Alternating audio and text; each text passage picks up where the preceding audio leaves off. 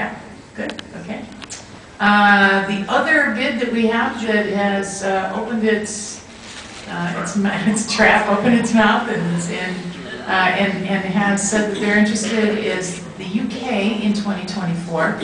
And this is Esther McCallum. What's your last name? It's Esther McCallum Stewart. Esther, I thought it was, but then I was like, oh God, if I get that wrong. Esther McCallum Stewart, Emma England, and Vanessa May, who is, Vanessa is actually in the UK, although she Skyped in yesterday for us. There she is. Hello from Vanessa. And they're going to talk to us about the UK 2024. Yeah.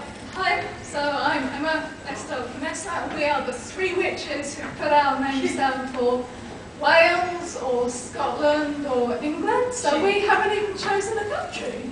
And she keeps telling me I'm the crone. But I don't think either any of us are the maidens, so we're kind of a little bit screwed. Okay, so what have we done since the last time we spoke to some of you, but not all of you? Okay, we have a short list now. We've been around the country. This is Scotland gets independence. Pretty exciting. And we now have a short list of 3 venues: the Glasgow Centre, which has obviously been used for 2 Worldcons before. They've had some development since. Liverpool, and I can never remember the acronym.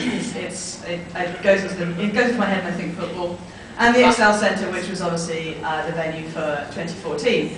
So here they are. There's a lot of very blue pictures of them.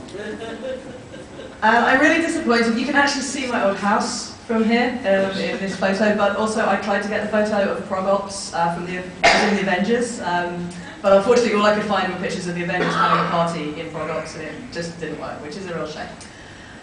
So, what are we doing? Well, we're actually having a UK con running event, which everybody's incredibly excited about in February, and we're really proud to say that we originally were going to have meetings, but we've actually been asked to be a central part of the programme. So we'll be having a discussion session, and we're going to be talking to UK fans who are getting buzzed. It's really awesome. And in fact, we've also got international fans on our discussion group as well, which is fantastic.